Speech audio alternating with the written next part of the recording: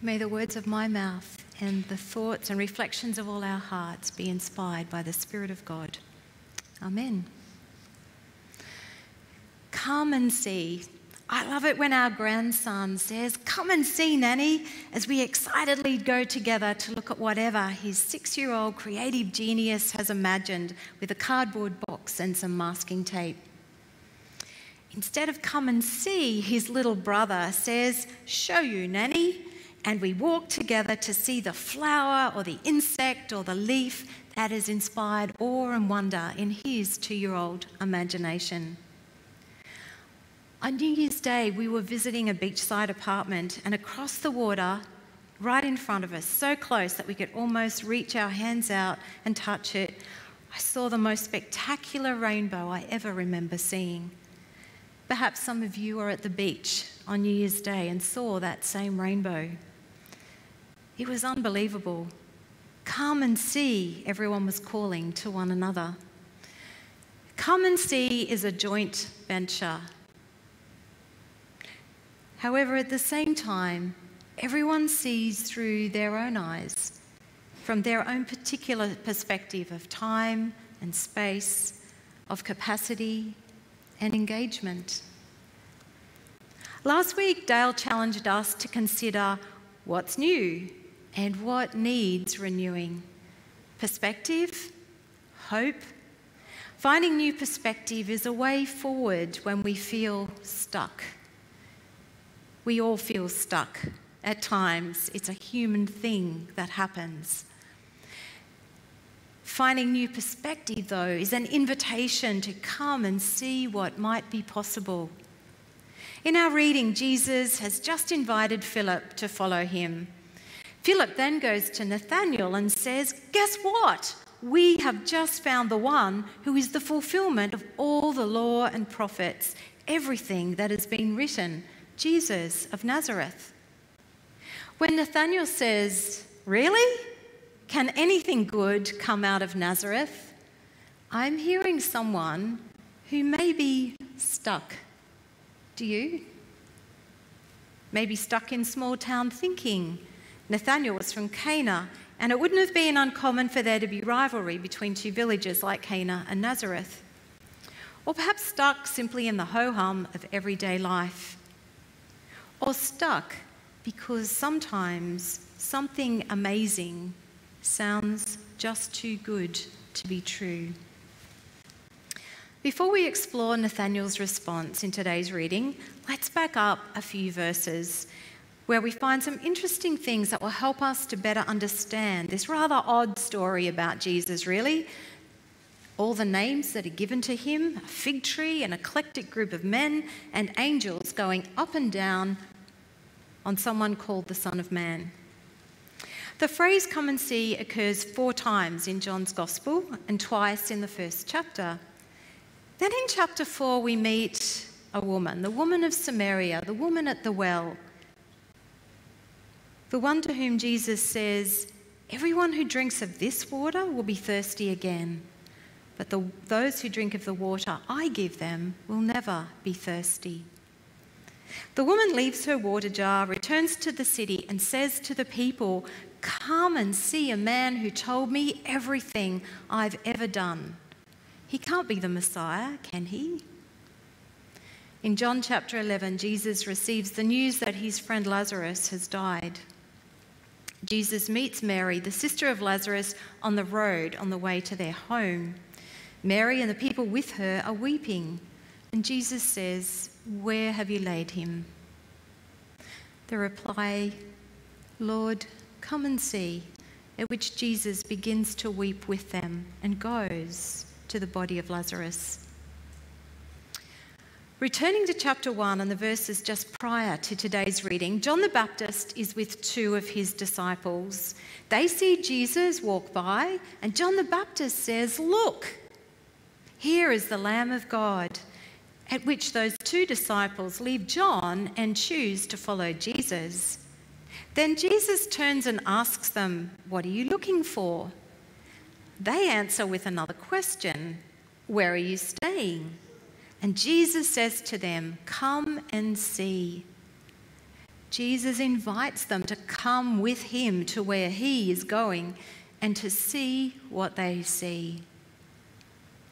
After spending time with Jesus, one of these disciples, Andrew, goes and tells his brother Peter, the fisherman, "We have found the Messiah, the Anointed One." We then pick up today's reading with Jesus going to the region of Galilee, finding Philip and saying, "Follow me." Philip does follow, and then he finds Nathanael, who asks regarding Jesus, son of Joseph, "Can anything good come out of Nazareth?" Can you think of a time when you were stuck and you perhaps asked, "Can anything good come out of my hometown? Out of the hometown of the one who is my rival? Can anything good come from my life or my family or from the life of that other person?"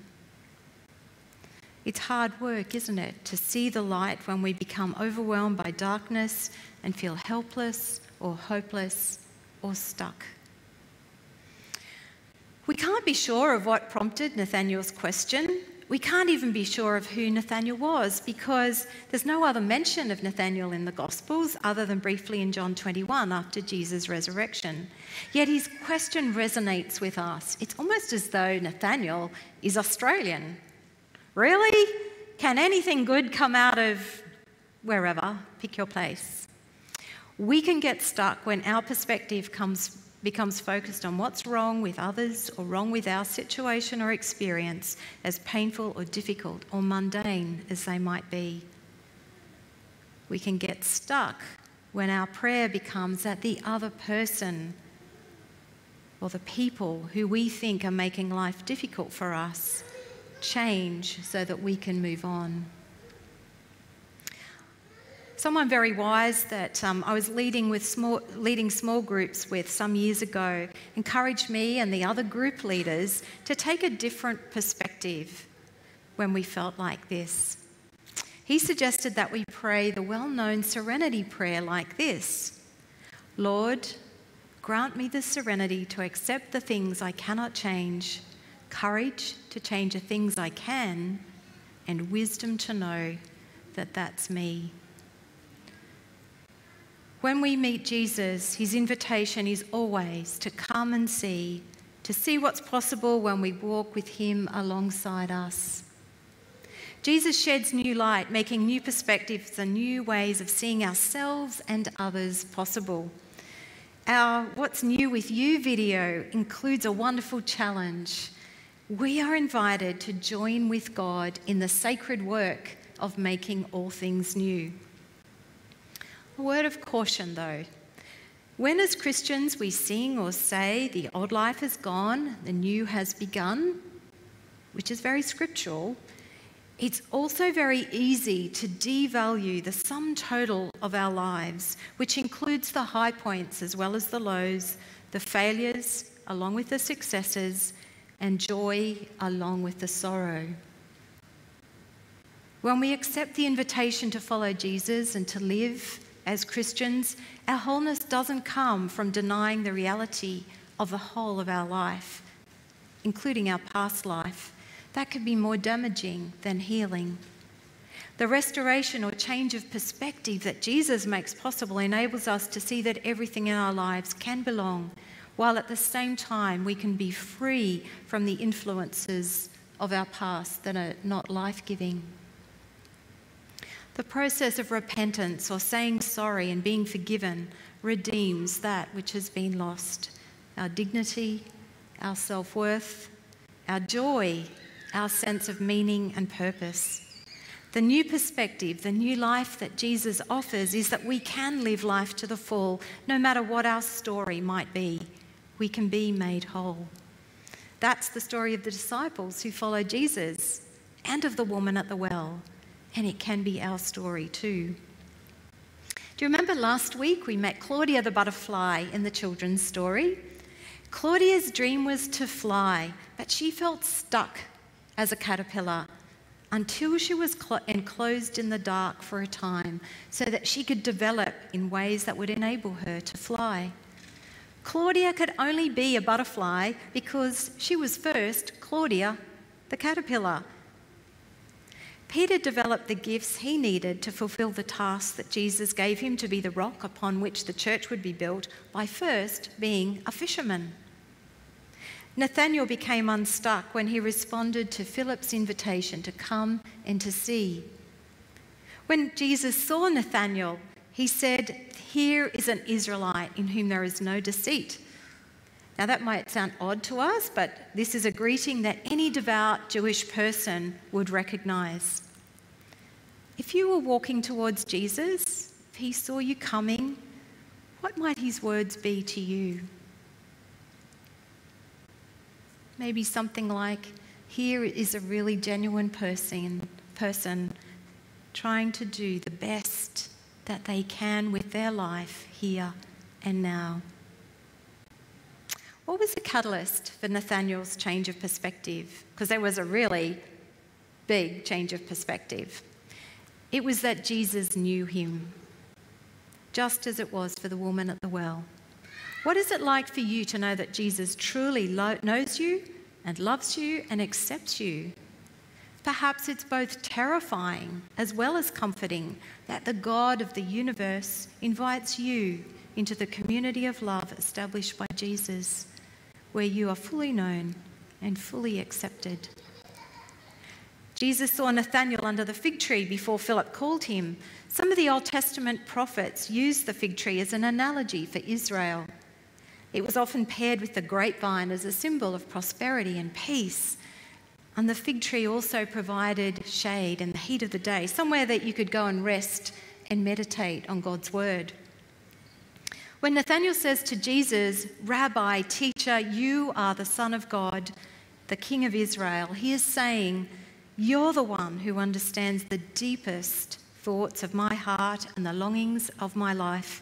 You understand my heart without the need to put things into words." John's reference to angels of God ascending and descending refers to an iconic story in the very early part of the Old Testament. Jacob, whose name became Israel, was one of the patriarchs of the Jewish people. In Genesis 28, Jacob dreamt that a ladder was set up on the earth and the top reaching to heaven, which in those days people understood as the sky. Angels of God were ascending and descending the ladder. And the Lord stood beside Jacob and said, "I am the Lord, the God of Abraham, your father, and the God of Isaac."